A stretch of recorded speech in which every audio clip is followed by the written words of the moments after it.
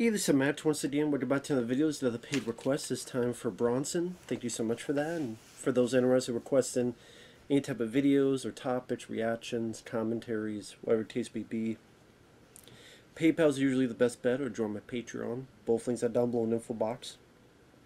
And this is for Blades of Glory from 2007, starring Will Ferrell, stars John Heater. You have Craig T. Nelson in the film. Pretty much it's about these two guys who are figure skaters being very successful. One's the prim and proper one, played by Jim Heater. One's more the rebel, played by Will Ferrell. They compete. They get a tie for the gold, but because they're fighting with each other, they get banned. Their medals get taken away. It's about 3.5 years later. Whether it leads to another, Craig T. Nelson from Poltergeist, from the TV show Coach, he gets the idea. Well, wait a minute. Well, actually, he doesn't have the idea first, but ultimately he coaches the two. Why don't you be a team? And of course, the humor comes in where it's a male-male team, whereas usually it's a male-female for pair figure skating team. And, kind of a lot of the jokes that would come about that, where are they gay or not? That type of thing. Now, these are from first-time directors. Will Ferrell, he's a guy that I'm kind of off and on with, meaning there's some of his films I don't mind. Talladega Nights. I actually like Land of the Lost, because I don't know nothing about the TV show. Not a fan of Elf. Not really a fan of Anchorman. Really enjoyed The Other Guys, that film. This one I could deal with it because he's trying to be a rebel, so he's trying to have a bit more of a lower voice, and not so much the screeching Will Ferrell that you would see in other movies. John Heater, that guy was popular for like 15 minutes because of Napoleon Dynamite, and you don't really hear about him anymore. And I like Napoleon Dynamite, but I know he was in a couple other films, School for Scoundrels being one. What was it? The Benchwarmers. I think the last time I saw him was that last Tremors film. The one where they killed off Burt Gummer, Michael Gross's character. Tremors Shrieker Island. Definitely killed that franchise. Right, you just say it never needed a franchise, but that's a whole other thing. But yeah. Yeah, I don't mind John Heater, but I think a lot of people looked at him and they just kept waiting for Napoleon Dynamite to come out, so he just never became that big star that other people did. Will Arnett is also in the film. So like I said, John Heater is more elegant. He skating's a little orphan awesome, as the people televising the event are showcasing and explaining to the viewer what kind of person he is. While Will Ferrell is more the cocky, rebellious one. He comes out figure skating to the song Stroke Me, Stroke Me. The ladies love him. I will say Will Ferrell and John here, they aren't too bad against each other. Oh, yeah, my face. Oh no, I'll go inside your face. Yeah, my face. I'll get inside your face. Like, they work fairly well together. And like I said, one thing leads to another. They get into it. They do their figure skating, different styles. A lot of the jokes and throughout the film is John Heater people thinking he's a girl, people thinking he's feminine, all that stuff. So they tie, and they get kicked out after the fight. 3.5 years later, Will Ferrell is skating for this, I forget what it's a show where he's put on a costume, acting like a wizard for kids. But he gets drunk. At one point he pukes, and the kids, of course, get pissed at him for it. Meanwhile, John Heater is dealing with skates, and he's putting the laces on too tight. It's like, okay, fine, just go in the back. He has a hardcore obsessed fan played by Nick Swardson. I'm not a fan of Nick Swardson. If there's a guy I liked even less than Rob Schneider, it's Nick Swardson. Anytime I see him, I go, oh, no, I'm not a Nick Swardson guy. He just comes off as desperately annoying. Not a fan of this guy. Like I said, I would rather watch Rob Schneider than this guy. And he comes up with the idea of why don't you become a pair of figure skaters, you and someone else. That's not against the rules are for banning of solo figure skating. The figure skating scenes are fairly well done. Yeah, once in a while there's some CG manipulation, but overall, it's nicely showcased and choreographed. It's filmed in a way so it's not confusing. A lot of nice wide shots. So I guess if you're really hardcore into figure skating, I'm not, but I respect the craft. I mean, it's not the cutting edge, but I respect the showcase by the skaters throughout and the doubles, and even some of the stuff John Heder and Will Ferrell had to do on their own. It's not an easy thing to do. And like I said, the two guys when they work together, they have decent chemistry. I see you got fat. I see you still look like a 15-year-old girl, but not hot.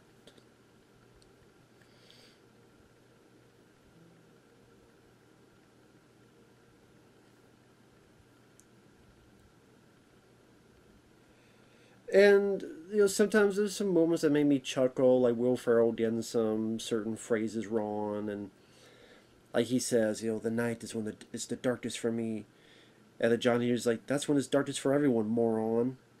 Well, not for Alaskans or dudes who wear night vision goggles. That was so out of place and out of the blue. I kind of did, I will admit, chuckle at that.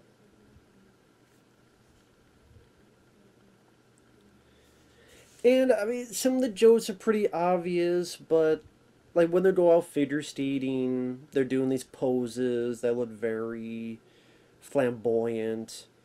Like Will Ferrell's got to lift John Heder, and he's holding him up in the air, but he's holding him up by his crotch, and Will Ferrell's like, or they're hold each other upside, one's holding the other upside down, so it looks like they're standing 69 and. So it's very obvious, but I think the reactions by Will Ferrell being a little bit more subtle than usual made it work. And plus, I like that they used the song I Don't Want to Miss a Thing from Aerosmith.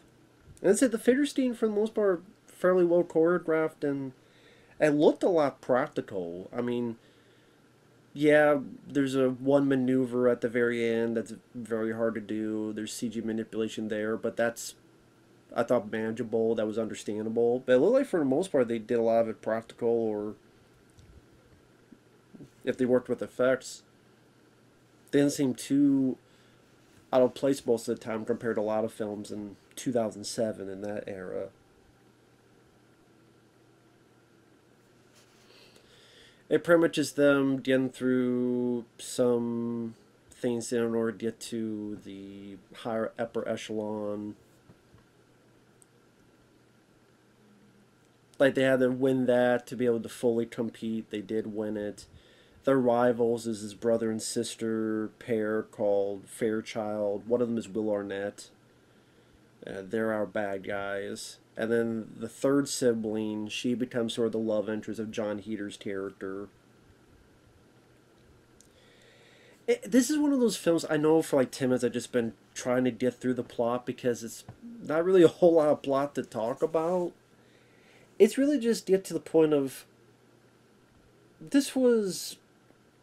I've seen this film before. It was alright. I still think it's alright. It's fairly short, at like 90 minutes long. John Heder and Will Ferrell, I thought they played the roles fairly decently. Like I say, Will Ferrell isn't so much screeching. Him trying to be a bit more of the tough guy, rebel guy. Felt like at least a bit of a different change of pace compared to other Will Ferrell characters. always trying to be like the scared guy or the oh my god I'm a kid, big kid type of guy. This one, like I said, was less annoying. John Heater, I thought handle. I don't mind John Heater, so it's nice to see him in there. And this was a success. This is one of the few films he was in that was successful. This and the Napoleon Dynamite. Benchwarmers might have made a little bit of money. I don't know. I can't be sure about that, but it's one of those films that's just hard to talk about as a review. It was sporadically interesting. It moved at least a decent enough pace so it didn't feel like a slog to sit through. The two leads I didn't mind. A lot of times the jokes are very obvious. I'm actually surprised a decent amount of critics liked it. I figured they would bash it because of that reason. It's figure skating, guys figure skating in pairs, so there's going to be gay, that they don't use the word gay. And maybe that's what it is. Maybe it's because, like, there's a lot of hints of it, of course, but there's nothing that mean or cruel about it either in terms of that type of humor. As it doesn't belittle anything or any sexuality or anything. Creighton Nelson, I like him as an actor. It's cool to see him in here as in a bigger role. Here's the coach. At one point, tried to get the two leads to do the Iron Lotus, which is this crazy maneuver that he had in his head a long time ago and tried in North Korea. And it's this maneuver where one throws the other up and they do like a cartwheel, but then accidentally cut someone's head off. And so, like, Will Ferrell's trying to do it, but he keeps cutting off the head of the dummy. And this one, like, there's moments that did make me smirk and chuckle, like John Heater standing in a room filled with dummy heads from all the stuff Will Ferrell's screwed up and cutting the dummy's head off. And when Will Ferrell's like, I'm getting it. And just the image of just all these dummy heads and camera rising up to John Heater's face. I thought that was pretty funny. Oh, like there's a bit where Will Arnett is chasing Will Ferrell, and then they're doing all these nice skating maneuvers. But then when they get inside, they still got the skates on, and they're trying to maneuver on it. So they're trying to maneuver on escalators and upstairs, and just the opposite of finesse compared to how they were on the skating before. The finale when they're doing their maneuvers in order to win, and they have the Flash Gordon theme playing. Nice song choices, I'll say that. Because I like the Aerosmith song. The Flash Gordon theme by Queen is classic, so it kind of hit the right buttons for me in terms of music. I mean, I'm not a fan of the song Stroke Me, but I did Aerosmith and Queen. Hard to go wrong with that. And like I said, if you take out the end credits, it's only an hour and 26 minutes long. The love story between John Heater and the girl, it was nice and sweet enough, but it didn't overstay its welcome. So it wasn't like a third of the movie just about that. But enough there to be, okay, it seems like a little sweet theme between the two. John Heater's not trying to do too much of his Napoleon Dynamite persona. So it's not like he's just trying to do an impersonation of that. I guess in a weird way, it was kind of harmless and an alright, decent time waster that, I'm watching. I'm like, okay, they didn't get some chuckles out here, getting some decent maneuvers, choreography with the figure skating, and a couple good songs, and the movie's over, and then you don't really remember it later on. That's one thing I'll say, is that Blades of Glory is not really a film people talk about, remember, and it did make a good chunk of money. So I guess this is an example of one of those movies where, yeah, it might have been a hit, but it didn't really have a life afterward. Because again, when was the last time someone even brought this movie up? Even if they talk Will Ferrell movies.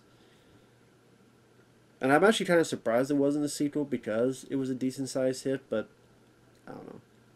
Maybe they rightfully saw you don't really need one. There's not really a desire for a sequel. And I think they made the right decision on that. So it was goofy, it was silly, but it was a easy movie to digest. And the villains, they were it was entertaining for what it needed to be. I've seen a lot worse movies. So I'm sorry this is a discombobulated review, but it's kind of one of those movies that if you watch the trailer, you watch the clips, it kind of speaks for itself. You know, if you want a goofy, silly comedy, like I said, it doesn't overstay its welcome.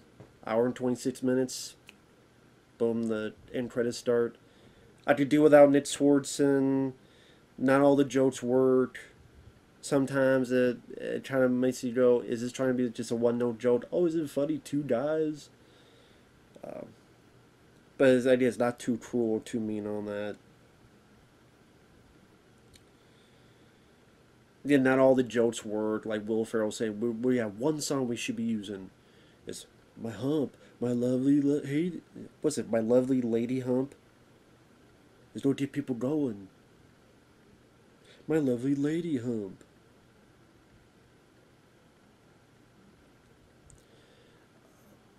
I thought they could have done more to showcase them bonding with each other. Like there's little bits there, but maybe a little bit more. Like there's a bit where Will Ferrell is showing his tattoos, explaining like these are all the female figure skaters he got with. I mean, maybe a little bit more to really buy into the fact that these guys become friends and bond with each other. I don't know specifically what. So I know this is a boring ass review. It's one of those movies I just didn't know what to say. It's okay. It was an alright, okay film. It was a time waster. Maybe like one of those films that you picked up for $1 or $2 on DVD, and a few years later you go, I don't remember that film. Let me check it out. And okay, yeah. And then you don't remember it a few weeks later, but you know it wasn't awful or anything. So with that said, thanks for watching. We'll see you guys later. Bye bye.